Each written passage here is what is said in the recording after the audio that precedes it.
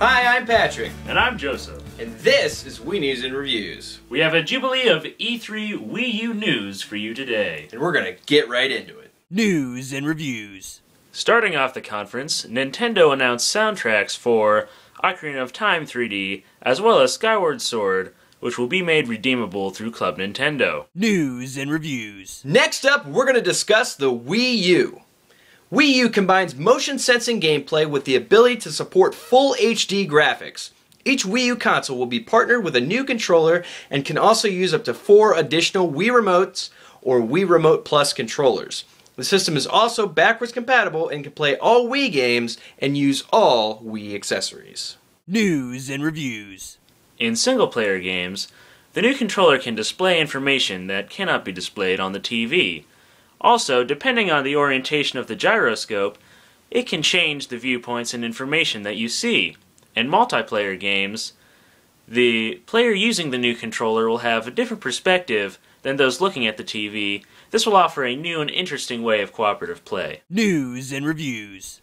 In addition to the 6.2-inch screen, the controller also features an accelerometer, gyroscope, a rumble feature, an inward-facing camera, a microphone, and speakers.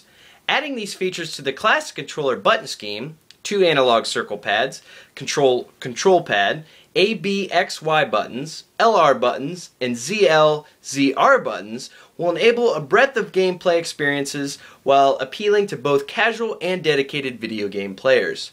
Additional features include online video chatting and web browsing, either on the device or on your TV. News and Reviews. The Wii has sold more than 86 million units globally and greatly expanded the gaming market.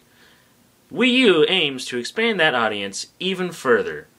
Developers worldwide are already working on new games and experiences for the console. News and Reviews. Batman Arkham City, an Assassin's Creed game, Dirt, Ghost Recon Online, Tekken, Metro Last Light, Aliens Colonial Marines, Ninja Gaiden 3, Razor's Edge, and Darksiders 2 all got mentioned as coming to the Wii U.